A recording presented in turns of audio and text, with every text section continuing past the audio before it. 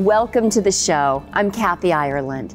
How does an entrepreneur go from teaching high school to creating a $50 million business and a worldwide brand?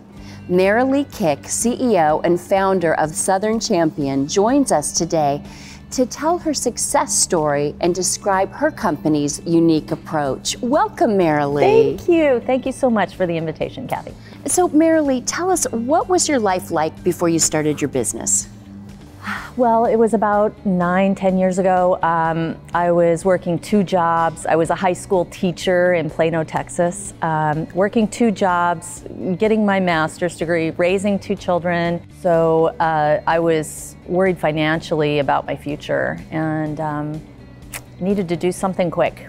That's kind of the start of it all. Merrille, tell us how you built your company from the ground up. Well, it was difficult because it's a highly regulated industry. Right. And so I had to get permits, and to get permits you had to have warehousing and you had to have all the legal knowledge, and I had to do a lot of research.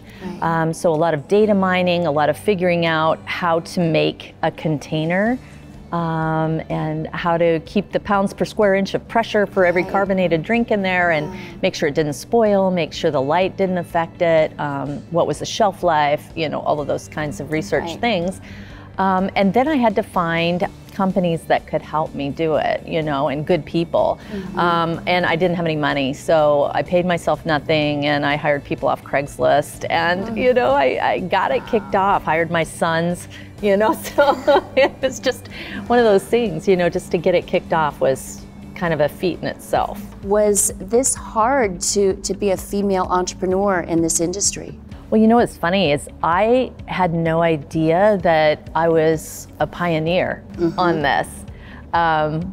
I knew it was a male-dominated industry because when I went to the banks to ask for money, they all told me no. They said, it's a good old boys club, you'll never make it.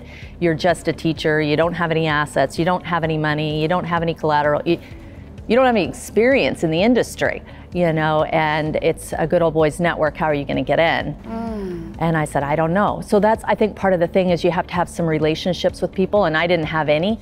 Right. But somehow I convinced this bank to give me a small loan, and I convinced a distributor, Southern Glaziers, at the time they were called Glaziers Wholesale, and there was a guy that worked there, his name was Blair Casey, and he was like, wow, that's cool, I've never seen anything like that. And I hit him at the right time. And so he took my brand in, decided to distribute it for me. So he gave me a chance in Texas, where my home base was. And I got the brand started in Texas, and then he allowed me to expand into other states.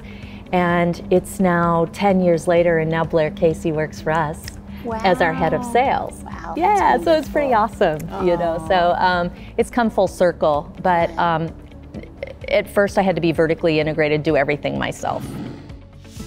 I knew from the very first time that I met with Merrilee that this was going to be one of those fun and special relationships in our industry, which was why we've continued to expand with the brand.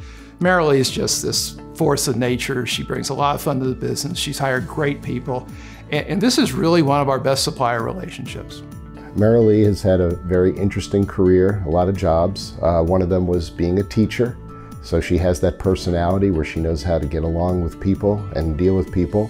And then she opened up her facility right near our office, which is an amazing manufacturing facility, very impressive. And it's really very impressive that somebody coming from her background could build a company like this. It's unusual, it's pretty rare, we don't see it that often, but Merrilee has done a phenomenal job and has been a great employer for a lot of people, for former students, former people she knew. So all in all, she's just done a wonderful job in this industry. Merrille, what do you think female entrepreneurs need to be successful? I think they have to have the ability to research. I think they have to have a good gut instinct about people and know who to trust. Because a lot of times, I think as women especially, we don't trust our instinct. We assume that that little voice inside our head or that feeling inside our gut must be wrong because everybody else likes them so much, or this person just seems to be a good, trusted person. They're an icon, but it can be a problem if you don't trust that inner voice. Right. And a lot of times we doubt our own selves, and then we end up kicking ourselves later saying, you know, I should have known better. Right. So I think trust your instinct is one huge thing. Trust your gut. Even if you don't know the answer, especially if you don't know the answer, trust your gut. You know, because there's not a black and white on everything. Get involved in groups, mentorship groups, have some kind of sales ability. You've got to be able to do face-to-face sales with people and get them to believe in you and try. And how did you do that? Was there anyone who inspired you? You know what I think it is I grew up in Montana on a farm, and you had to do everything yourself. You know, you rolled up your sleeves, you did everything, and if it's going to get seen through, you're going to be the one that sees it through. So you can't rely on other people a lot of times. So in terms of, you know, like how did I make it work? You know, I think it was just roll up your sleeves, make it work, push through, and check the boxes, get it done. Right. What advice do you have for women who want to start their own businesses? Have a buyer before you go to the bank. Have multiple buyers if possible. You know, I think that was one of the things that almost killed my business, was running out of cash before I had another buyer. I had one buyer and they were a great buyer, but I needed more buyers to keep it afloat. So understand cash flow, understand accounting, understand where the money's coming from, how much it costs you to do business. Understand that you're going to be the one creating the marketing plans, and you are the brand. You are the brand. You know, so it's not that your product is cool, it's that you exude the confidence in that brand, and people love the funny things about that brand. They can relate to that. It's like a human to them, you know, so. Right, exactly. Well, you are a beautiful and powerful brand. I think it's important to have a women-owned brand represented in my store, because we all have women in our lives, our mothers, our daughters, sisters, our wives, and it's important to have good role models for them. And so companies now are looking at what's their mission, what does their brand stand for.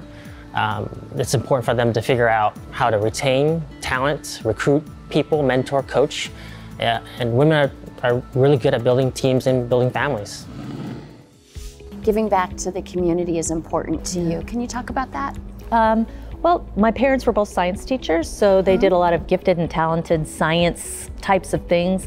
So I do give scholarship money to students for that, for inventive science students. But then I also give to a broader charity. There's one in Dallas called New Friends, New Life, but it's about human trafficking and sex trafficking, and that's really important to me. I see it rampant, and you know, like for example, in the streets of Dallas, there's 400 girls between 12 and 14 that are trafficked every night.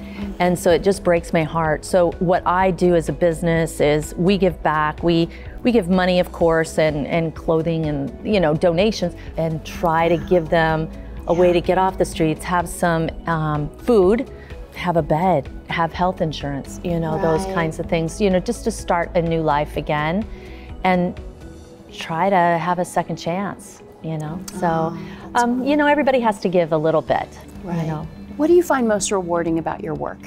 Well, making money is awesome, but the cool thing that makes me feel good is family legacy. My whole family works for the business. My husband, my sons work for us, my daughter-in-law works for us, my cousin, you know, we have a whole bunch of family that works for the company, but we've got 100 employees. And what makes me feel good is when I pull into that lot every day and see those cars in the lot. It makes me feel good that we brought these jobs to these people, and they're supporting their families with that. So that makes me feel good. Good. Well, Merrilee, it sounds like Southern Champion has brands with wide appeal, and your business success is truly admirable. Thank you for joining us. Thank you so Congratulations. much. I appreciate the opportunity. Thank you. Thank you. And thank you for watching. I'm Kathy Ireland.